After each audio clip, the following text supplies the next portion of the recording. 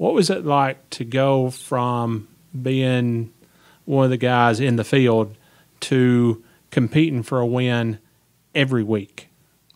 It was scary. Was it? To be honest with you, it was scary. I remember when we got my first win with them, and it was at Martinsville.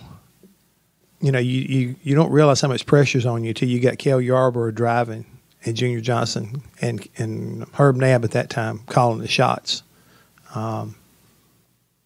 Because Herb left in 77, and that's when they brought in Travis Carter and Tim Brewer.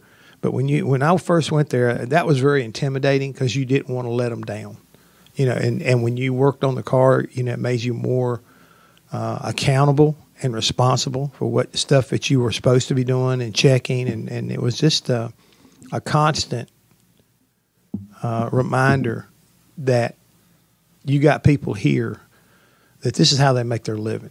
You know, they're racing for a paycheck, and that's how I make my living now. And so how you perform is a direct, you know, correlation on how you perform.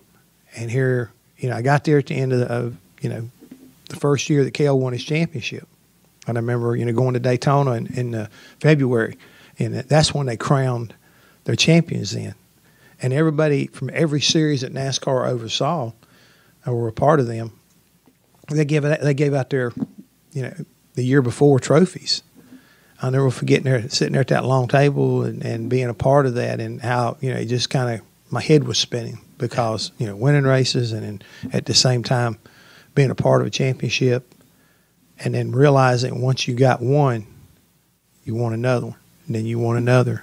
And I don't know, it's one of those situations that when I stop and think about it, my head kind of spins because everything was a blur the first few years working there.